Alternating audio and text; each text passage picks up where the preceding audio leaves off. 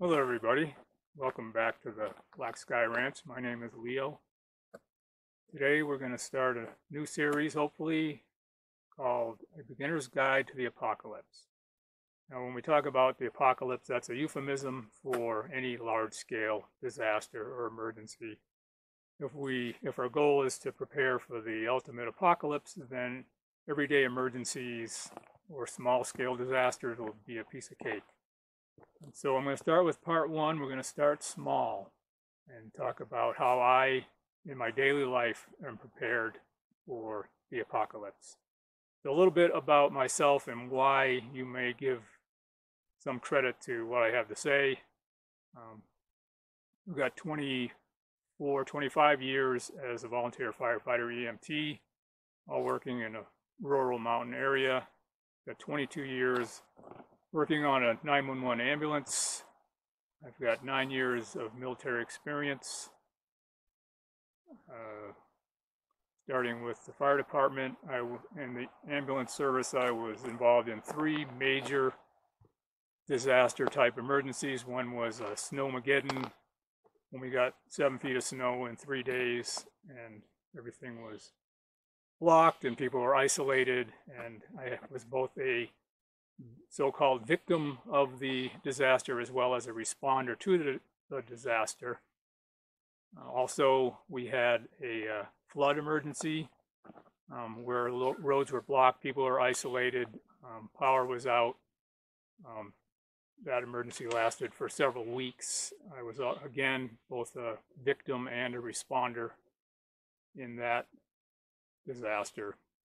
Another one was a wildfire. We had a storm of wildfires where, again, people were isolated, evacuated, roads were closed. There were 3 fires, 2 major fires and 1 smaller one surrounding the area. Again, I responded both as a firefighter and as an ambulance EMT. We had to evacuate a town. I was on the incident command team that was responsible for planning and executing the evacuation of a hospital and an attached nursing home. So I've got some experience with disasters. I also, in the military, at one point was a medic, a combat medic, and I was deployed to Iraq. So I've got some disaster experience. What I plan on doing is just showing you how I stay prepared in my daily life. Now, everybody is different. People live in different environments, different climates. What I do might not work for somebody who lives in Hawaii or Arizona or Norway. So it's just a concept more than a gear list. So we're going to start small with how to prepare, how to just be prepared every day. So we're going to start with clothing. Again, I can't tell you what clothing to wear. It depends on your climate, where you're at, also what's socially acceptable. I will say that if you're the type that will leave your home and go to the store, to the movie, to hang out with friends, wearing a t-shirt and gym shorts and flip-flops, that's wrong. I know a lot of people that you live in that climate where that's acceptable. I would suggest that you go up one level. So if you normally wear flip-flops, maybe switch over to Tevas that got straps that'll hold them on your feet. If it's too hot to wear anything but a t-shirt, at least bring along a long sleeve shirt. You get stuck somewhere, you get stuck overnight, you get stuck out in the sun, you're going to want more cover. Same with a hat. Some people don't wear hats. They just hate wearing hats, but bring one along. Stick it in your car, stick it in your backpack, whatever. Bring the hat. If you normally wear tennis shoes, maybe you can upgrade to some of those lightweight hiking boots that are basically tennis shoes with a better sole on them and maybe some more support. If you're somebody that wears shorts all the time, maybe just having a change of clothes, having some long pants along could help. Obviously, you scale that up. If you live in a northern climate, like where I live, even in the middle of summer, it can get down into the 40s at night. So I have warmer clothes with me. Start off maybe with just a light layer of clothes, but you can end up with needing a jacket or needing a hat. Also, wear a belt. If at all possible, wear a belt. A belt can be used for other things besides holding up your pants. It can hold gear. It can be used for makeshift to tie something together or hold something together. Or, and you'd be surprised how many times in an emergency people lose their clothes. You end up in the water, your pants come off. You end up in a car accident, stuff gets caught on stuff. You end up losing clothes. So a belt will go a long way to keeping your pants where they belong. So we're kind of going to do a pocket dump. Now, what I have in my pockets and on my belt is what's always there. I haven't added anything for the sake of this video. I haven't removed anything. I'm just going to do the pocket dump and show you what I carry. Same with my little man purse that I carry with me everywhere. I'll explain that in a minute. All right, let's see what we got. I know that a lot of people don't wear clothes that have a lot of pockets in them. And so some of this stuff that I have in my pockets, you would end up putting in your kind of second level, which would be your man purse or your day pack or whatever. But this is what I have, and it's no particular order, just going through my pockets. I like to have a knife that has a point. Kind of the criteria is it's got to have a point on it that's useful for picking out splinters. If it has that kind of a point, obviously there's other fine work you can do with it. So a knife that's clean and very sharp and very pointy. I'm a knife guy. I have more knives than a normal person would carry. But you can combine, as long as we're on knives, you can kind of combine. So I also have to have a knife. Personally, I have to have a knife that I can open and close with one hand. It's very important to me to be able to get it out with one hand, open it, do what I have to do, and get it back in my pocket without having to set it down where you end up losing it or whatever. So obviously you could have a knife that you can open and close with one hand that also has a fine point. So you don't have to have necessarily two knives, but I do. So as long as we'll stay on knives for a minute. Swiss Army knife. Now I have a past video from long ago about how I gave up on the Leatherman type tools because the main reason I carried a Leatherman is for the pliers, and those pliers just are not that useful to me. Every time I used one for any work, I pinched my hand on those pliers. They're just not very ergonomic. So I changed over to carrying pliers because that's what I wanted in the first place, and a Swiss Army knife. And those two combined gives me pretty much everything that's on a Leatherman tool. And the weight is not any different when you come down to those larger ones. So Swiss Army knife, this is the one I carry around the homestead and in the woods. It does not have a Phillips screwdriver on it, but it has the regular screwdrivers. The reason this is my woods one is because it has a much better awl than most of the red handled type Swiss Army knives. And I just use this a lot, both as a scraper and as an awl, for making holes in leather, plastic, whatever. Note the orange cord. One of these days I'm going to get a big giant reel of orange cord and tie it to everything. But your more important tools, it's nice to have a lanyard for one thing so you don't lose them, and it's nice if it's orange so you can find it when you drop it in the snow or the leaves.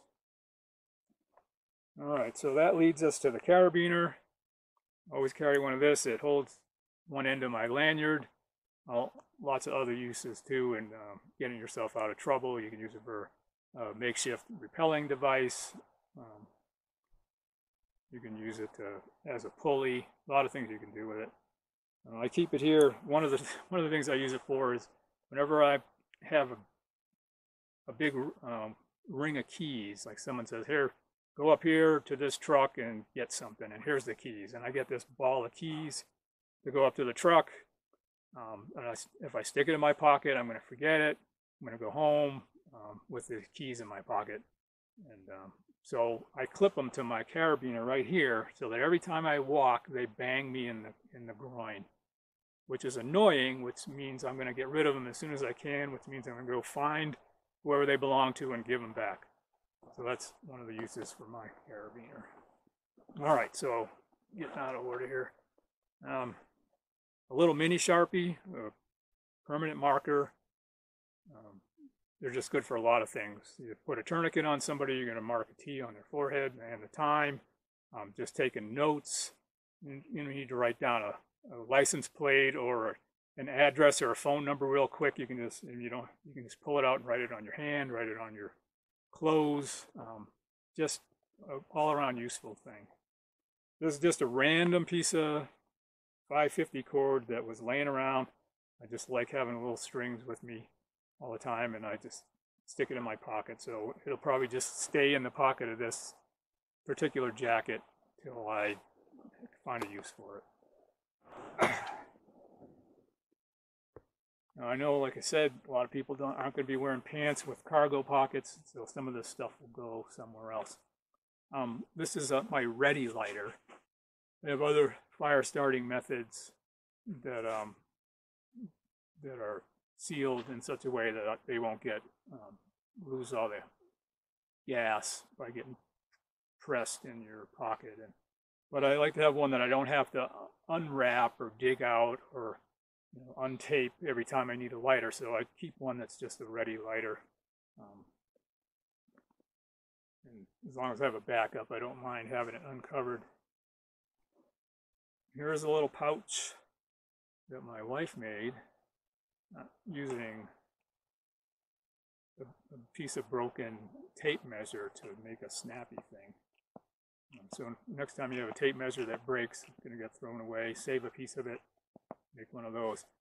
I don't know, most of you are probably too young to remember when we used to have little coin purses that had this kind of a closure. But this is always in my pocket. If I don't have cargo pants on, it'll be in my jacket pocket. If it really don't have any pockets that I can put it in comfortably, I'll put it in my little go bag. So what's in here? Just off the top, floss that the dentist gives me every time I go there. He gives me one of these little flosses, and for flossing my teeth. Also, I have used it to repair something, sew something up.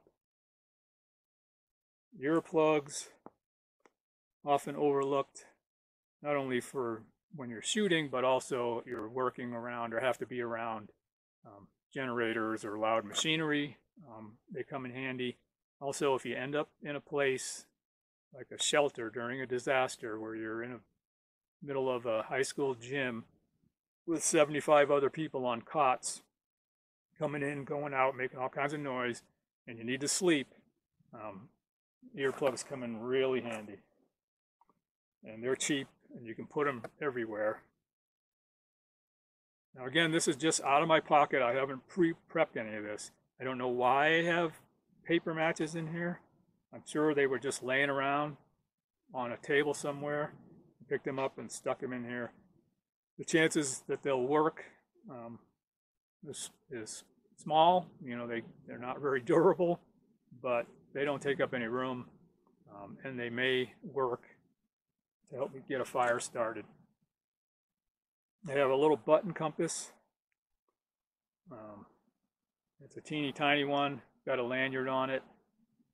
If I decided I need to use a compass, I'd pull this out and put that lanyard around my neck or tie it to a button or something so that I don't lose it, because it's very small and easy to lose. This doesn't have any fluid in it, which can be a pain when you're trying to use it, because it takes a while for that needle to settle down sometimes. That's why they put fluid in compasses, to dampen that. The thing is, particularly at this elevation, which is a little over 8,000 feet, every compass I own that has fluid in it has a big bubble in it. As soon as you bring it up to elevation you get a bubble. I've never been able to get rid of one. It doesn't keep it from working. You just have to be conscious of making sure that bubble isn't interfering with your needle. But this is just kind of a backup, and it's tiny. I have a piece of inner tube, Ranger band, whatever you want to call it, just a piece of a old bicycle inner tube. Can be used as a flame extender. I can light this with my lighter and to use as tinder to get a fire started. You can also use it just as a rubber band to hold something together, to repair something. Lots of uses. I have a little ferrocerium rod and a striker. Again, it's just tiny, but it'll work.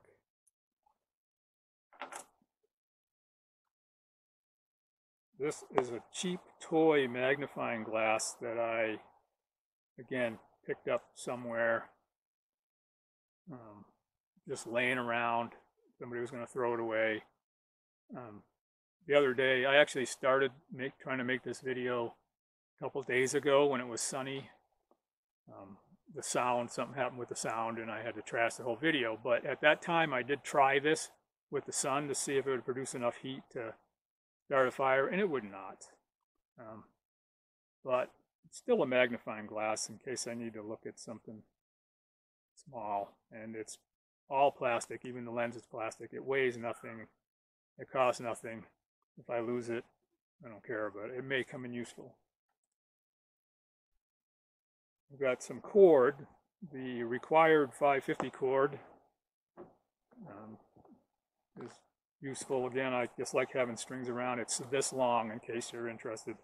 You know, this is a small pouch that's supposed to fit in a pocket, so I don't need it. I'm not going to put 100 feet of cord in this. However, I do have some Kevlar, and this stuff, I don't remember exactly, but I think it's around 200-pound breaking strength, and there's a good amount in there. I don't know how many feet that is, 10 feet maybe. But you could use this if you had to rig up a shelter with a space blanket or some other tarp. It's strong enough to hold that kind of weight. So here's the little lighter. Like I was saying, this one's got a piece of inner tube over the top to help keep it from getting depressed and expending all its fluid. And it does work. The last video I made, I had 2 of these in my kit, and both of them malfunctioned. Something went wrong with the striker mechanism, and they were full of fluid, but they would not light. So that's a reason to always check your gear.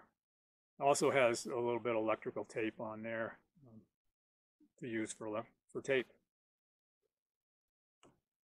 And then I have a little lens cleaning cloth. I wear eyeglasses, and so I like to have multiple of those available.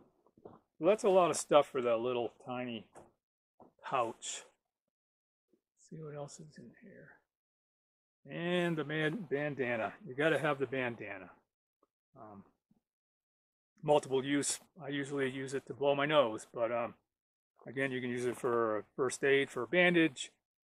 Use it to do a pre-filter on muddy water. You can use it to put around your neck when it's cold. You can use it as a makeshift hat when you forgot to bring your hat and you're out there with your bald head in the sun. You make a little gypsy scarf out of it. Lots of uses for a bandana. I always have a bandana. All this stuff here, I always have on me. I went to a wedding the other day, and I had my pliers. They were in my coat pocket because it just doesn't look right with nice clothes. And I also had my knife, my bigger knife. And this one is kind of shiny and nice, and I was able to wear it to a wedding without raising too many eyebrows. And when it came to cut the wedding cake, the bride had this plastic butter knife she was about to cut the cake with. They forgot to have any kind of fancy knife, and I said, wait, stop, don't do that. Pulled out my knife. The bride and the groom used this knife to cut the wedding cake. But so that leads to this. I like to have a larger knife. Again, I'm a knife guy. If you had just your one-handed opening knife that also had a sharp point, then this and a Swiss Army knife would probably be enough. I like to have extra knives. I have at least 3 times I have been on duty and had to help somebody butcher, skin and butcher game, an elk, 2 elk actually, and a deer. When I was on duty and they're like, hey, can you help me?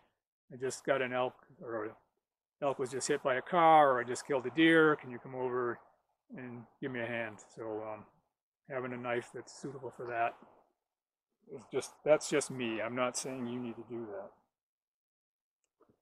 that. The knife sheath also has a piece of inner tube around it for, as we previously discussed. I think that is everything in my pockets. So now what I'm going to do is get my little man purse. Now, as I said before, I started to make this video a couple days ago, and at that time I wanted it to be raw. I wanted to get that bag out of my truck where I keep it. I didn't go over it ahead of time to see if everything was there and if everything worked. I wanted it to be totally realistic and raw. This is real life. This is my bag. This is where I keep it. This is what's in it. Well, so I found when I went through it that I had dead batteries on a headlamp. And I think there was something else. I'll remember in a minute. But so always check your gear. I just wanted to put that out there because I replaced them. So now they're good. But I failed there, and I wanted to point that out. So the bag, let me talk about the bag. This is a small bag that I have with me in my car. If I leave my car, I take it with me. When I go to work with the ambulance, it comes out of my car, goes into the ambulance. If I leave the ambulance, I attach it to myself. It goes with me everywhere. Let me grab that